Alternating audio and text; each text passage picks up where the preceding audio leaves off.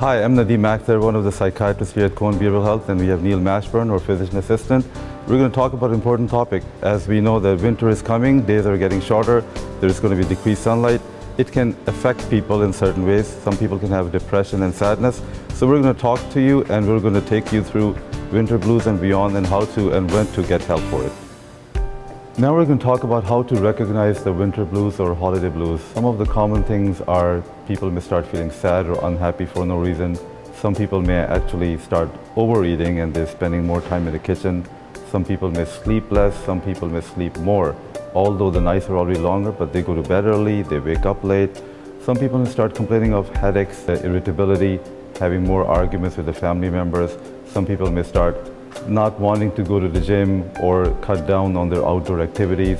People may feel tired and demotivated, exhausted.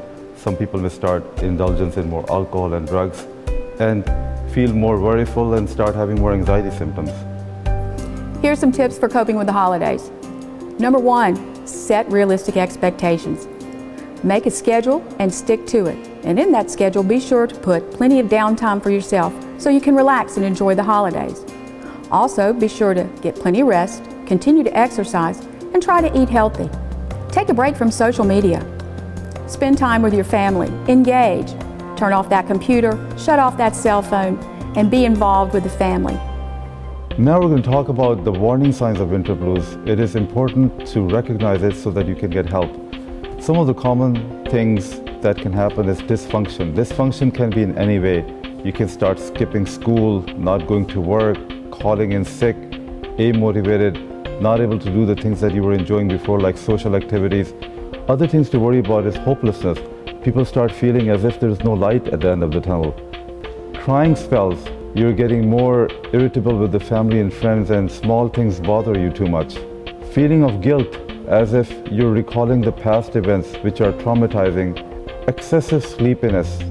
Not taking care of your personal hygiene. The most important thing is some people start losing weight. If the loss in weight is more than 5% or the gain in weight is more than 5%, it's definitely a sign that this is more than winter blues. You may turning into a major depressive disorder, and it is time to get help. So when and where to get help?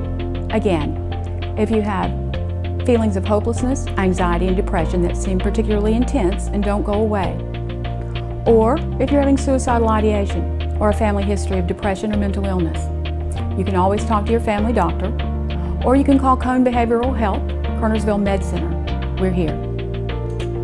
Thanks for joining us. We hope we've been able to provide you with some helpful information. If you or someone you care about is experiencing depression or the holiday blues, help is available.